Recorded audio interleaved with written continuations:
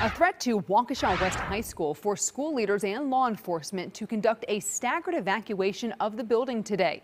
Parents and students say the community is already going through so much after the recent Christmas parade tragedy. Fox 6's Angelica Sanchez joins us live outside the school with an update on the investigation.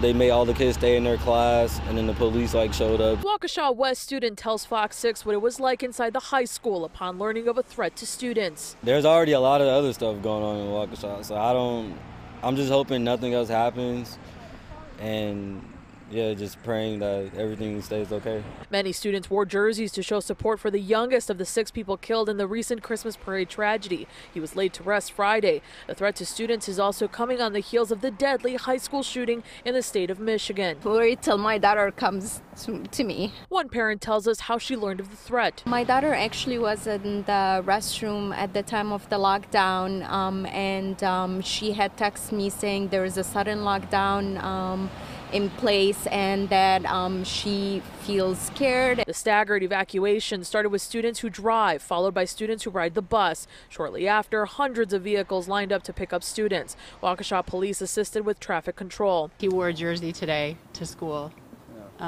so that was on my mind this morning. Parents, understandably anxious to see their children. I'll just give him a big hug when I see him. Now, we've also learned that police responding to Waukesha West had to respond to Waukesha South because there was a fight with students that required police intervention. We know classes will resume on Monday at Waukesha West. Reporting in Waukesha, Angelica Sanchez, Fox 6 News.